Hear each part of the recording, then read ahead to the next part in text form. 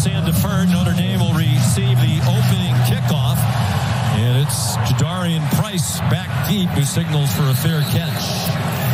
Hartman was 0-4 as a starting quarterback against Clemson.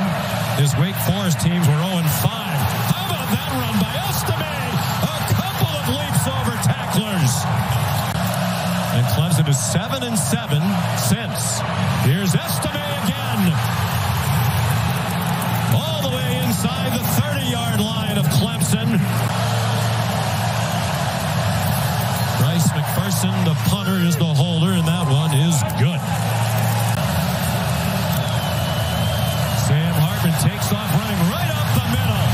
Sam Hartman across midfield. And got to the 32-yard line. They're 0 for 4 on third down. Hartman double pumped a couple times, and it is important call against Hartman. They brought pressure, and a wide open receiver, Estime down the sideline. Lunging for the pylon, he's out of bounds. Short of the goal line, but down inside the 3. Moffa, the running back. Design draw for Klubnik, and he got clubbed back at the 34. Trouble with the snap. Klubnik still fielded it, and it's an interception off the ricochet. Xavier Watts again, and he's knocked out of bounds inside the 2. Leading the nation with 7 interceptions, and it all started with a low snap. Yeah, and Will Putnam has Howard Cross lined up right over the top of him in a nose guard position. That kind of forces the snap low. Klubnik tries to save it. The ball is pretty well thrown and probably should have been caught by Collins. Instead, it's batted up in the air, and the progressive pylon cam shows that Watts was hit just inside the 5. What a tremendous start for the Irish. The nation's leader. That's his 5th interception in the last 3 games. Audric Estime to the goal line. Touchdown, Notre Dame. How about the start? Get the takeaway. And Audric Estime bending it back to the left-hand side and surging forward just far enough.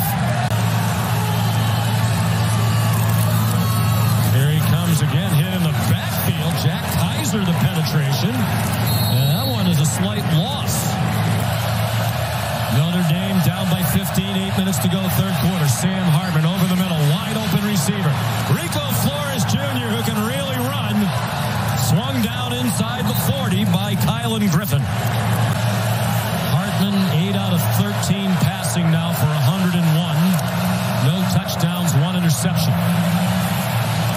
Flushed from the pocket, has some room, and takes advantage of it. Another long run, all the way into the end zone. And then the contact with Makuma for good measure, if they add an extra point. Nothing there initially, pretty well covered. Thought he was going to hit Tobias Merriweather down the sideline, but how about the block on the perimeter? Look at how long this block is held by Jaden Greathouse, secures the edge, and Hartman shows off. But as it's been in recent years, receiver group depleted today without Shipley. Oh my goodness. Was he lucky to get away with that? Benjamin Morrison, 50% on third down today for Clemson. Keep an eye out for the shallow cross right here on 3rd and longs. They hit that a lot. Twisting inside, they